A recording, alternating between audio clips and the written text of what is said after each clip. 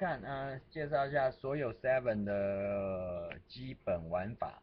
那 Seven 和弦总共有7种，Major Seven、Minor Seven、Minor Seven 减5、Diminution Seven、Minor Seven、Minor Major Seven， 然后什么 Major Seven 增5。好，我们一个一个来哈。比如说我们用 C，Major Seven 就在这边。好，我们用同样的型，那当然，Seven 就是小七的话，就是 D 降半音在这边，所以就变成，对不对？这边还有一个8度也变了，其他都一样。好，Minor Seven。OK，Minor Seven。Minor Major Seven。好，这个音到这边，所以刚刚这个还是在这边没错，但是我们的 Major 在这里，这个 Major。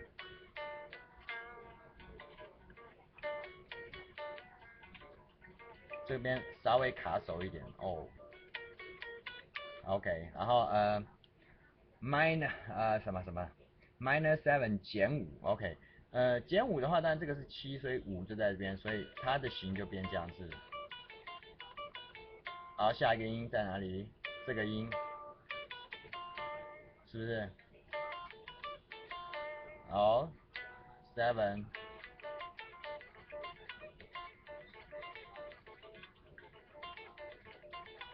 好，刚刚弹错一个音在这边。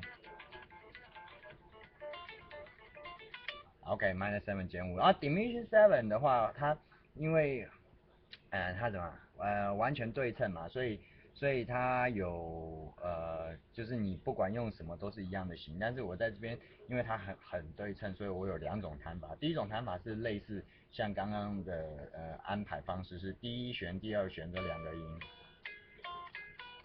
所以到这边接下来这边。所以它的形式是刚刚用法是一模一样的。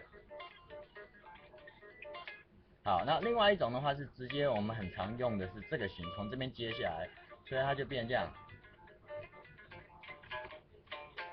它2个音的话就变成5、6弦在这边。OK，diminution 7， 它还有什么？还有什么minor 7有了 ，OK，minor major 7 over 1、2、3、4、5、6，还有一个什么 ？OK， 那个什么major 7增5，在这边 major 7major 7， 这个 major 7在这边增5就这个，下一个音这里。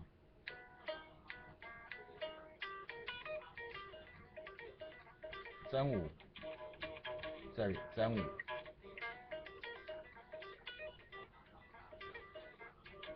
OK 有没有漏的？有漏的再说吧，拜拜。